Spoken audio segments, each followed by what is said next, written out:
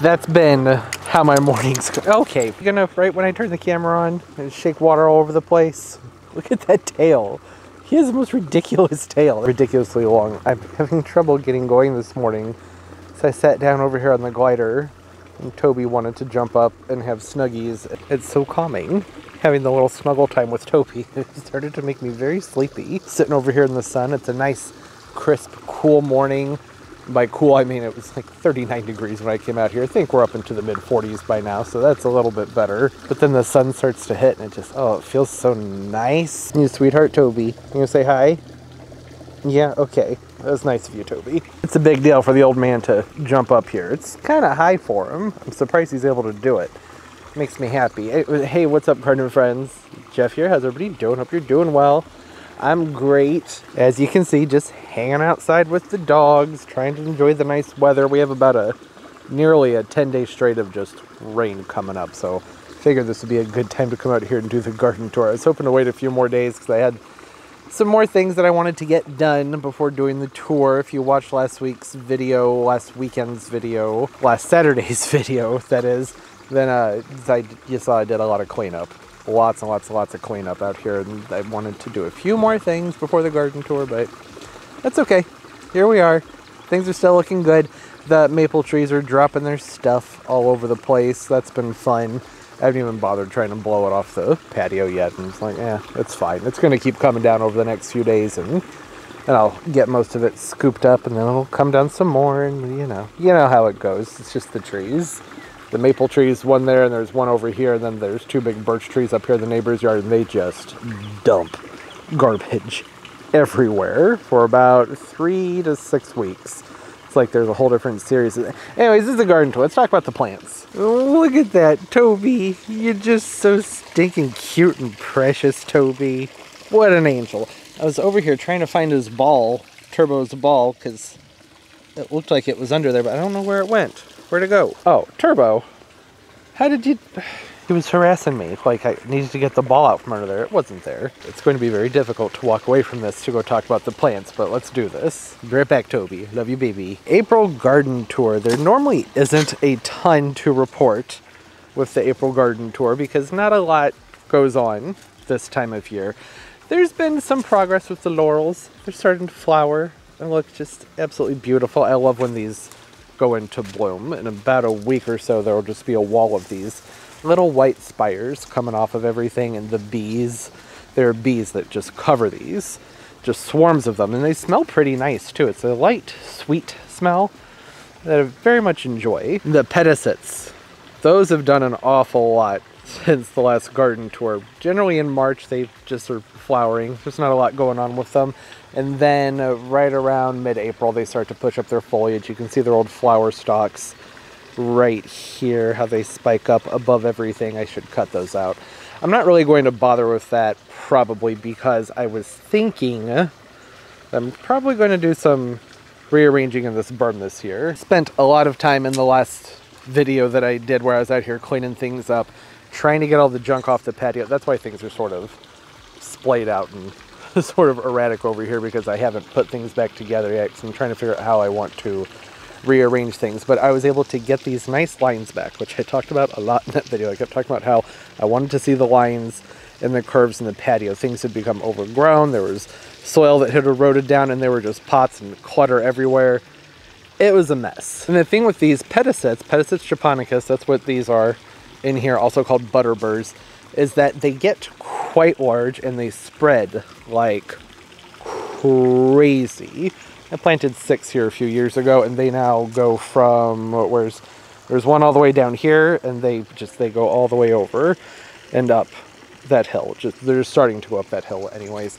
So what I was thinking, and I talked about this last year, is that I think it would be nice to have just a fun little patch of impatiens in here for a lot of color.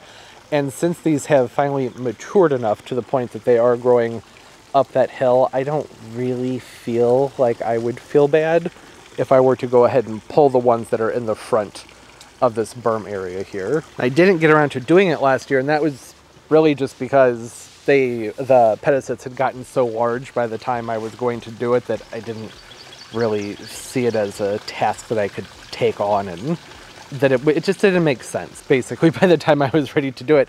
But there are so many of them growing up towards the upper edge of this berm here, up higher, that I could clear out the ones that are in the front and have all that color from the impatiens in the front, and then have the pretty green foliage just above them at the top of that berm. Is that making any sense? I think I would like to do that. I was on the fence about it just because when these pedicets are in their full glory, they'll be easily 3 to 4 times the size here in about a month or two. It really is beautiful, but since they're down there, I'll still have that. So I'll still be able to see it and appreciate those big, beautiful leaves and the variegation. I love the variegation on them because it reflects the light at nighttime. There's a coach light up here. Is that what this thing's called? Is that a coach light? It's a light. It's a big light. And it brightens the area up at nighttime. That's what I'm planning on with this area, is to get some color in there, leave the pedicets at the upper half of the berm, or really the upper probably third area, and then let the front be for annuals and maybe some perennials. I'm gonna have to watch the sun and think about that a little bit, because I also think it would be really pretty to have a hedge, not really a hedge, but to have a drift of the hardy begonias in here. I think that would look really nice, but height-wise, with the pedicets, when these are about twice their size, they're gonna be about the same height, and I think that it might look a little bit off. I've got to think on that one. Whole point there is that they're looking great. Loving the color, loving how they're coming in, really filling in. Every year they'll just continue to fill in even more nicely. And here's a better look at what I was talking about over here, how you can see how this area right here, they've filled in underneath the mimosa tree, and I will let them go up this hill from like right about there and over. They can naturalize, and the ones that grow out over here, really the lawnmower seems to take care of them. You mow the lawn every single week, that's generally enough to control them. And they lift up very, very easily. So even though they do spread and they have an invasive nature to them in that regard, not through seed, at least not where I live, but just as far as how quickly they can take over, they do pull up very, very quickly. And I haven't noticed pulling them up to cause them to grow even more insanely or spread in any kind of dramatic way. No action out of the mimosa tree yet.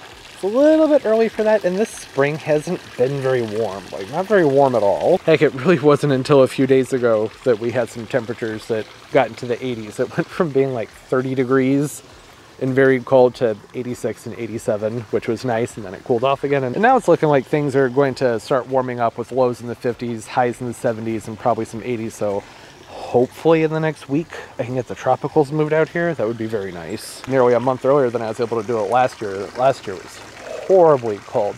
The hydrangea trees, I'm trying to remember to talk about the things that have changed since the last garden tour. So these were originally in smaller blue pots over here on this wall. See that like little square pot right there? Is it even really visible? You can kind of see it. Those were in those tiny pots on each side of the steps, and it just wasn't working anymore. There's not quite enough light over there, at least not on this side of the steps. There's more sun on one side than on the other. And I had these new pots that I wanted to put over there. Aren't they beautiful?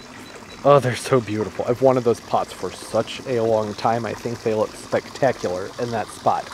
But the hydrangea trees weren't going to work in there. For one, I don't want to put anything in these tall containers. They're 36 inches tall. I don't want anything in them that's going to be tall enough that the wind can knock them over. I'll be weighing them down and probably putting an anchor plate or something like that underneath them just to be safe, but I don't want anything in those that's tall enough to blow them over. So the hydrangea trees weren't going to stay there for all those reasons, multitude of reasons, and then I moved them into these pots right here, which do normally have palm trees in them, but I thought that this would look really nice. Last year I picked up some hydrangea trees for a family member who had just moved into their first home, and for like a week or so I had them sitting over here on each side of these steps until I was able to take them over and get them potted up at their house, and I just absolutely loved how it looked. It definitely wasn't a tropical look to it, although the paniculateds do somewhat give me like crepe myrtle vibes, which isn't necessarily tropical, but it's very, I don't know, southern. I still am happy with how that's going to look. I think that that's going to look spectacular. They've gotten their prune and they're starting to look better. This one over here may have some deadness in it. I can't tell. I feel like it should be, yeah, there's some stuff there I'm going to have to cut out. So one of these is going to be more bare than the other, but that's okay. That was the other reason that it needed to get done, was because the pots they were in with perennials, like little trees or larger shrubs, it's hard to go past about 3 years with them in a container before you have to pull them out upgrade them, get the old soil out because it gets really mucky. It's just, they do better in the ground after a certain period of time. So these will be okay in these containers for a couple more years, and then they will go into the ground, either here or somewhere else. But that's likely why there's some die-off on this one, because it was just so overdue to get moved into a larger container. Not much has changed over here in this bed, except that what's, you know, been re-edged and got the drainage gravel put in place. I have a Ruby Spice Clethra right here. Did a video on that last summer. It's starting to wake up finally. I was a little bit worried about that when it was taking its time. And then all of the Oh So Easy Italian Ice Roses. They're looking pretty good. One of them I think might be dead. Okay. Well, not fully dead, but it's not looking great. So that one needs a big cleanup and a big prune. But 4 of the 5 are looking pretty good. Down here is where a whole bunch of gingers were planted last year. Zingiber Myoga. No action from those yet, which isn't that unusual. Normally I didn't see action of those until like mid to late May when I'd grown them in the past, but it still makes me nervous because I planted them so late at such a small size. Who knows what'll happen there, but like I said, we also haven't had a lot of warm temperatures to wake them up. And the spot's very shady. There's a hosta here. What is this? Time Traveler? I believe it's one that has some really cool variegation on it, so I am happy to see that that survived its first winter. And it's looking okay at Washingtonia. Yeah, do we have to talk about it? I'm pretty sure it's dead. We had temperatures that got down to around 0 degrees last winter, so not likely that that's alive. Either way, it's going to go. The people who I board, it sounds so weird to say. The company, I have lots of big palm trees, if you don't know, they will take this out, and I'm going to put my Alexander palm, which normally goes over there. I'm going to put it right there, and it'll stay in the pot and be somewhat above ground, but I think that'll be an okay spot for it because it should have some support from the wind, and it makes more sense because it can just go in and out of there every year and go back to the greenhouse. I won't have to worry about it getting too big and dying. What's nice about the Alexanders is they do get tall, but they reach a certain size where their growth really stalls out and slows, and mine has hit that point where it's not growing super fast anymore, so I don't have to worry about it not fitting into the greenhouse like what happened with this one. That was unfortunate, but we talked about that in the last garden tour. I'm not doing any more palm trees that grow super fast or get really big. Are you supposed to be up there? Excuse you. You're not supposed to be up there. Get out of there. Look at me all confused like you don't know what I'm talking about, and then as soon as I say get out of there, you go, oh yeah. Some bamboo shoots starting to come up. That's a really big relief because I had talked, I'm pretty sure we talked about this. There's 1, 2, 3, 4... at least 5 shoots coming up here. This is a black bamboo turbo. Excuse you, get out of there. Everybody's watching you. Be a good boy. Anyways, this is a black bamboo that was originally planted all the way down here, and it had spread, and I over chopped it. Bamboo is fairly easy to control when the shoots are fresh, and you can just cut them right up. I overdid it one year and just about completely killed the thing, so that's why I left this little clump right here, just in the very front of the garden bed. It's not an ideal spot for the bamboo.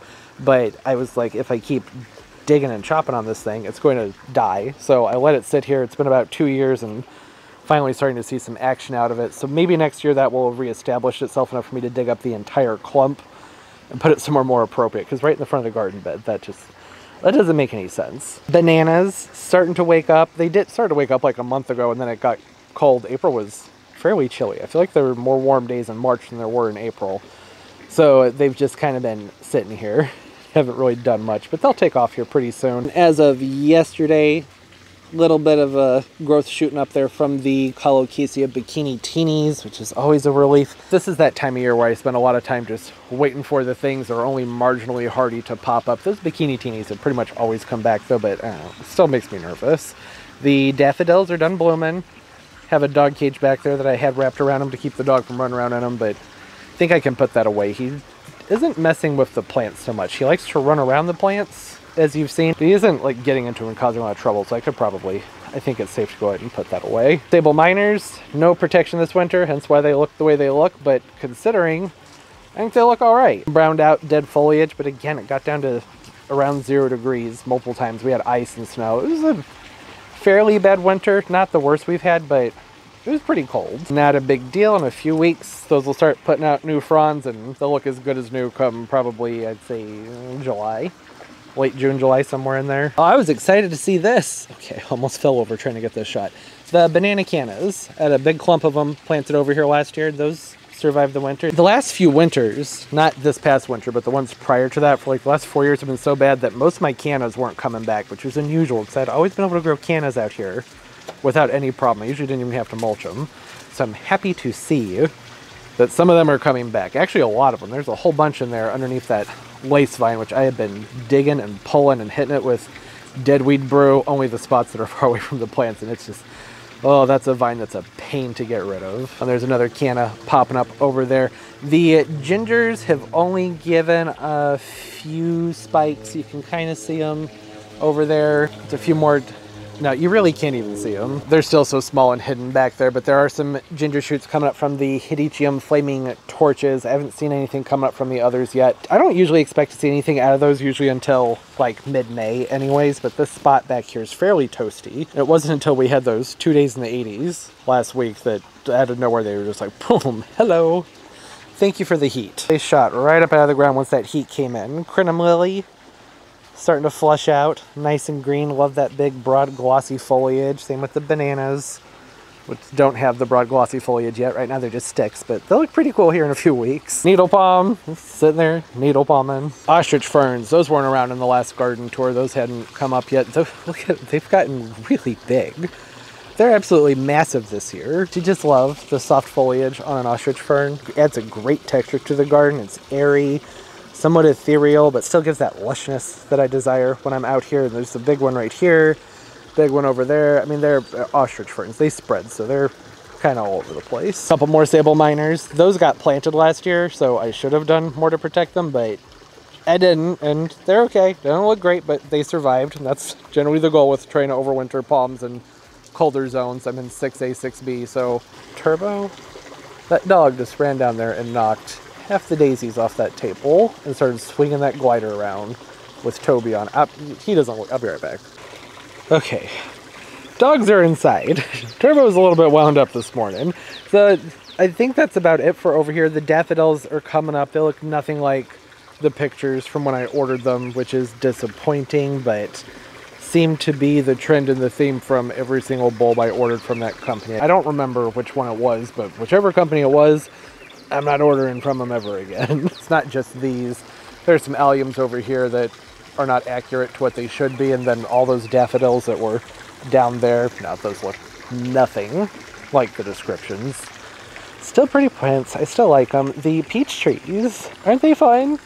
The sun's right in my eyes. Can we even see these? Well, hopefully we can. I filled these up with the Frizzle Sizzle Lemonberry Pansies. That was the name on those. Almost just dropped my tripod. Some pretty white Ospeospermums that have a gorgeous purple center on them. There's also some lettuce in these, which is surprisingly done basically nothing. But normally those do a good amount of growing for me this time of year, but not this year. And then there were daffodils in there. They're done. They're done doing their thing. And the peach trees, these are bonfire peach trees. They were beautiful while they were flowering, but they are absolutely full of tiny little peaches. Aren't they just adorable? Can't wait till those get bigger. I know this many of them won't make it to maturity. That's gonna be so cute when those have those fun yellow, fuzzy, yellow and orange fruits on them. And the foliage. I mean, that's one of the things I liked about these bonfire peach trees. Pardon everything being backlit. Like I said, it's just with the weather, I can't really wait for a better day to film the video, which is what I would normally do, is wait for some overcast. Anyways, they're cute. I love them. I enjoy having them around. The peach trees, they're not staying here. I talked about that when I planted those up a few weeks ago. It's probably late March, probably. So this, I think, may have been in the March garden tour. But these will both be moved to the driveway, actually, on each side of the gate that's over there. I think that's going to be a better spot for them, and I want to do tropicals in these two pots, because I already have the hydrangea trees down there, so I think it would be nice to have the tropicals over here. Ideally, I'd have something that matches in all four pots, but there's just a total difference in sun on each end, and I kind of like being able to play around with a couple of pots that I can really pack with annuals and have more fun with color than having the perennials and the others. It's nice being able to mix it up a little bit. Even if I lose some of the consistency in the garden, it's worth it for me to be able to play around with them and have fun. And like I said, since there's so much more sun down here than there is over there, and that side of the steps over there is very, very, very shady. It's really hard to have tropical arrangements that have a lot of color in them that will stay looking consistent in all four pots with the difference in the sunlight. And then over here, A lot has changed over here. I didn't really make the point. I think it's because I feel a little bit bad talking about something back to back with a prior video for people who watched the last video. But my main objective for the month of April was to really just wipe the slate clean. I had years of debris and clutter built up out here that just needed to go. Old pottery and just junk everywhere. So this spot right here was a total disaster, and it's looking much, much, much better now. Things are cleaned up all the way down to the end of the wall there so I can see the drainage path that's in there. It's taken a while to get it cleaned up down here. Keep going in with a little rake and with a blower and doing my best to get the stuff out so that I can top dress that with some fresh gravel, because that still looks pretty messy and nasty, but I'm happy to at least just have that nice clean line back and to be able to see that wall. I think that it looks much, much, much better. Still have a pot over here that I'm going to be repotting one of my mule palms into this. That's why it's sitting here, and I have some annuals and things sitting in there, and there's a, pardon the broken pot. I got a lot of pots to glue together. Look at this azalea. Isn't that beautiful? I think this is called Carnation. It's one of the Encore azaleas. One of my favorite Encore azaleas, because look at those flowers. Hopefully you can even see them. The sun today. Anyways, this was a planter that originally had all perennials in there, and most of them are still in there. There was a magnolia in there that didn't do very well one winter. It died, but the azalea is still there. Maybe I can use my body to shield this. Is that better? Yeah. Look at Hukura. Get out of there. I believe this is Dolce Cinnamon Gumdrop? Maybe Silver Gumdrop, one of those. Sorry, been a few years. Hard to remember, but it has gorgeous, glossy, silvery foliage. Absolutely beautiful. So this and the azalea right above it. I'm probably going to work into the landscape up here. In this area, that's all new. That wasn't around in the last garden tour. All of these euonymus were planted up behind that laurel hedge, and it just didn't make sense to have them there anymore, and I needed something here for some screening and just for some privacy, something evergreen and free. So I dug them up, moved them over here. They've all transplanted just fine. They've been in the ground for a few weeks now, and I haven't had any issues with them. There's a little bit of yellowing on a few leaves and this one down here at the end, but that's about it. They seem to have taken to the transplant just fine. Got them in the ground while things were still nice and cool. Not one of my favorite shrubs, but I had them, so I figured why not use them. I thought they would be a good fit for this location because I only want them to grow up to be about the height of the fence. That's about how big those get around here. I don't usually see them any taller than about 5 to 6 feet. That'll fill in and add some color. They may revert back to being all green, which I'm totally fine with. I think they still look beautiful when they're all green, so what's not to love about nice, fresh green foliage? It's another fun thing with this time of year. The new growth that comes out of the spruce tree. It's so pretty. I love looking at that. I started to talk about one thing and then just moved on to another. Welcome to my brain. The cleanup. So that's what I was originally talking about. The wall's nice and clean. Have a few pots up here left that I have yet to deal with, but I will get around to it. There, any pots that are left out are any pots that are left out that you see on the patio are pots that I plan on doing something with sometime soon, so that's why those are sitting out. The Japanese maple bonsai. So lush and so pretty. I think I may have missed the mark on its spring prune. Again, that's the problem with the bonsai. It's got to jump right in there and get them on time. I can still do it. Things are still cool enough, but it's best to give them that prune right when their new foliage starts to come out. And, well, clearly I was too late for that. The honeysuckles. So the last time we talked about these, I was talking about putting them up onto obelisks, which I still think would look nice, but I've done some shopping around for obelisk, I don't, whatever. They're pretty pricey. I have a couple of trellises already that I think I could just throw some black paint on and put those over there. Once the vines are over them, it really won't even matter what they look like, and that would provide the same effect. It would add some screening just to kind of hide the other homes a little bit. I think that would look better there. I've been trying to sort of shuffle some ideas around in my head because I don't know if y'all have noticed, but plants this year, oh, very expensive. And there are a few trees that I'd like to plant, and it's going to cost some money. So I'm going to be trying to cut corners wherever I can and not do things like, you know, spend $250 or $300 on a couple of metal obelisks to put in the yard. I just don't think that would be necessary because the vines are going to cover them so quickly. Won't even be able to tell that there's like a beautiful wire structure underneath them. Yeah, I don't think I'm going to do that. Oh, the buckeye in its full glory right now. Has flowers all over it. This thing put on a lot of growth. It's all the way up there. You can barely see it. It seems happy here. I had thought about moving it, but the past few years it's been doing really well. Other places that I see them around town are often places where they're getting bright morning light and afternoon shade, and they're big, beautiful trees, like, you know, 15 to 25 feet tall, somewhere in there. So I think I'm gonna leave it and see how it does. If it ain't broke, don't fix it, and the plant seems happy, so that's where it can stay for right now. This area looks so much better. So clean. I mean, there's junk everywhere from the trees, but decluttered. Came over here to talk about the honeysuckles, didn't even show them to you. There it is. They haven't opened up yet. They're just now starting to bud, or there might be some in there that are starting to open up. These are the major wheeler honeysuckles. They are a very heavy bloomer, and they bloom sporadically throughout the year. Well, spring, summer, and usually early fall. So that's one of my favorite varieties. And the color, it's gonna be so hard to show you. They remind me of a Gartenmeister fuchsia. They have a kind of tropical color to them. Very pretty, and the pollinators just love them. The bamboo planters. You can't really see them because I have a whole bunch of tropicals and things laid out in front of them. These are the yellow bamboos, and they are just now starting to shoot up some new growth. It's very thin and spindly, so kind of hard to notice. It probably won't even really be that noticeable.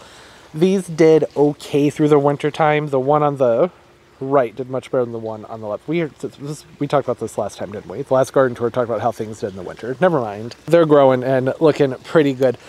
All of the tropicals that are out here really shouldn't have been out here, but the weather forecast was saying it was going to be like 43. And then I woke up and it was 36. There's a big difference there. Wasn't thrilled about that. Everything that's out here did okay with the exception of this mandevilla. It did not appreciate that cold. Of course it didn't. It was wet from the rain, and then 36 degrees after having just been like 86 degrees. That's a big temperature shift for the plant, but it still has green in it, so it's going to be okay. Not thrilled that that happened, but I suppose I should stop paying attention to my forecast so much, or trusting it. I think from now on, if it's saying things are going to be below 45 when it comes to delicate tropicals, that I'm just going to assume that they could be off by a good 10 or 15 degrees. I've lost too many plants to trust in the forecast. Well, you see the little hydrangea? That is a little lime punch. I have wanted one of these since Laura at Garden Answers showcased the new smaller paniculatas last summer, and it was really hard to find. I managed to find just one at all the nurseries that I've been to, and I snatched that thing right up. The little lime punch, they, I think, like 3 feet tall somewhere in there, and then they have a white flower that fades into a reddish pink at the end of the cone. So it's a nice, smaller, more compact paniculata. I'm very excited about it. I was hoping to get 5, but I'll settle for 1. I had an area where I wanted to put like a row of them around something. I thought it would have looked really pretty, but you know, beggars can't be choosers. I'll take it. That's, you know, how gardening works, right? You can always just transform an entire area in one swoop. Oftentimes we have to build and things take time, and that's okay. The Enset bananas, they didn't skip a beat with the cold. Neither did the caladiums, so that was good. Even with the caladiums, I think they would have bounced back and been fine. Just would have been a setback. Mill palms, looking pretty good. They're ready for their repot. Once those temperatures are steadily in the upper 50s at night, I'll go ahead and repot them. Windmill palms are looking okay. They have quite a bit of wind damage on them, but they should push through it and be just fine. And then this was the last area that I tackled for the month. This was a pretty big disaster. This was the only area that I hadn't done a winter cleanup on. The entire rest of the yard I had at least been going through a couple of times between November and the beginning of spring and tried to get leaves and things up. You know, it's a continual thing. You always have to stay on top of it. This spot, though, I really hadn't done that with, so that's why all the pots are up here on top of the wall, because I've been pulling things out. They're not staying up there. This will all get rearranged here in a week or so when the tropicals come out. Cannot wait. So excited. That's the old pond. Cleaned it out. Thought it was clean, dried off. It had dirt on it, so need to wash it again. You know, sometimes something will look clean and then it dries and there's still some soil. So that's what's going on there. But that collapses down. I get tossed into a Rubbermaid tote and get put away. I put a potting bench over here in its place. This is a collapsible bamboo bench that was over there where the mess was. I think I showed y'all before. And this is where I put that for right now. It's gonna work. It's fine there. I don't mind it. Not a lot of privacy, but I'm thinking about maybe throwing some arbs from here all the way down to like over there. Probably sounds odd because there are those white pines up there. But the thing is with the white pines, every single year except for last year, for the last 6 years, I've lost a pine tree, either to eastern white pine decline or from having really bad storms that push through, and I think it just rattles them enough to disturb the roots that they die. But these are the 3 that remain over here. They used to be planted all the way down across this wall. There's still one over there. So there's 4 of them left. Pretty trees, they're native, so it's a good one to have around. I'm not gonna cut them down or anything, it's just I anticipate that they may not be here for all that long. And even if they are, the white pines, they tend to get very bare down low. They turn into just like telephone poles with growth on top. Once these put on probably another 15 or so feet, there really won't be any growth down low. And I think that there would actually be plenty of room for a row of arbs that would go from right here down to there. I didn't do that right here because I wasn't sure about the spacing with that spruce tree and there's not as much light. They can go part sun, even part shade if they're situated properly, but I just think that it'll be random having like all different evergreens up here, but I mean, that's a garden. Not everything has to be uniform. It's nice to be able to mix it up. So that might be happening this year. I can't say for sure. We will see. I think that's about everything. Pretty sure we're all caught up. There's a new fountain down there. I mean, it's the same fountain, but with a different pot, and I put some clear stones on top so you can see the lights at nighttime, but otherwise, I think that's everything that happened in the month of April.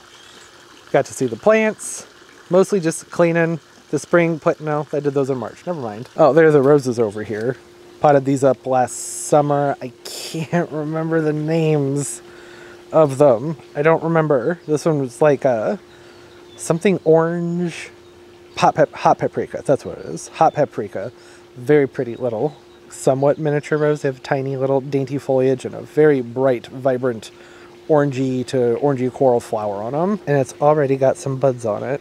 How exciting. And this, I don't remember. It may have been another one of the oh so easy Italian ices, perhaps. I guess we'll find out. All right, that's it. Hope everybody's doing well. Comment down below, say hi. I love talking to everybody. What's going on in your gardens?